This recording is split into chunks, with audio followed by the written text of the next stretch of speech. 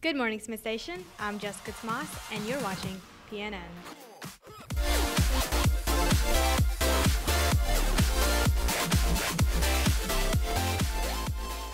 Please stand for the pledge.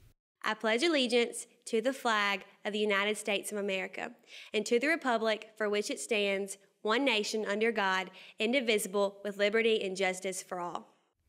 Anyone interested in joining the Patriots Club needs to see Mrs. Whitlock.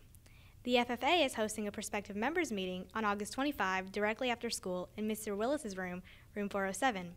They will be discussing upcoming trips, events, teams, officers, and any questions new or prospective members may have. Anyone interested in trying out for softball can pick up an application from the main office. All new and returning members must turn in this form to Coach Fisher. All players must have a physical prior to tryout. Anyone interested in joining the robotics club can see Mrs. Harris in room 107B. They meet after school on Tuesdays and Wednesdays. Smith Station is hosting a t-shirt design contest. All designs must be turned in by September 1st. The designs should be Smith Station affiliated, and the winning shirt will be sold in the school store.